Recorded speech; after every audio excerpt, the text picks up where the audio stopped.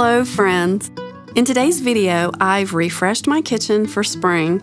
I've changed out fabrics, added some simple country charm with grandmother's mason jars filled with foliage from the yard, antique oil lamps, old silver, and my favorite collections of creamware and vintage dinnerware.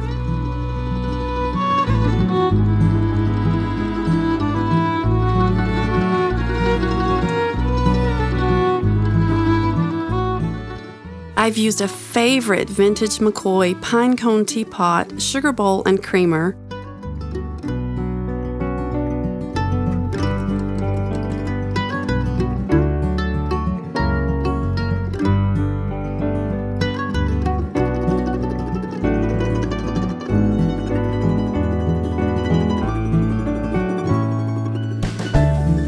Vintage J&G Meakin Romantic England red transferware, as well as my usual assortment of brownware and vintage mixing bowls from my mother and my grandmother.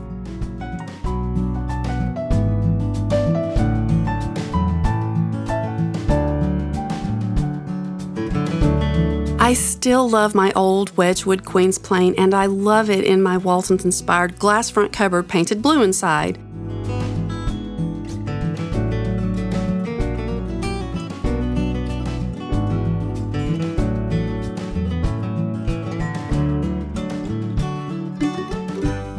I'm using cafe curtains I made, vintage textiles, and adding some touches of pink and green, all inspired by a remnant of Waverly Montague fabric I bought years ago.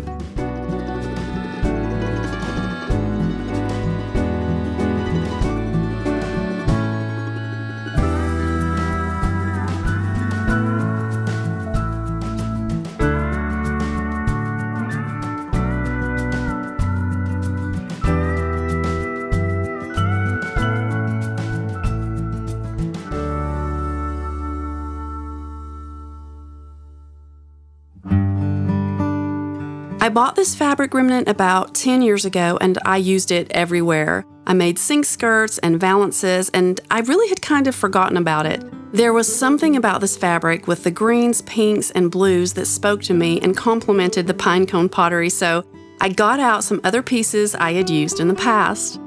I had already made a shade for the kitchen window with some drop cloth fabric and blue and white ticking.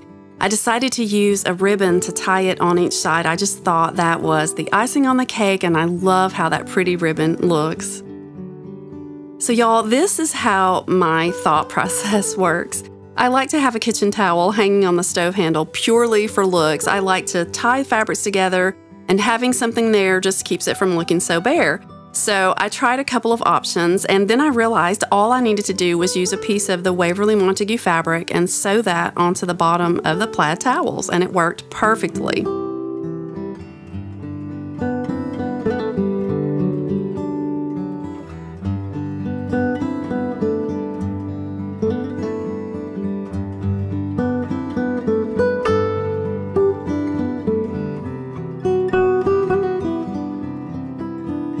I kind of ran into an issue with the glass front cabinetry because I felt like it looked cluttered in the photos and video. Of course, this was something I loved on the set of the Waltons kitchen, which y'all know is my ultimate inspiration, and theirs just doesn't look cluttered somehow, and maybe it's because they only have glass on the one side.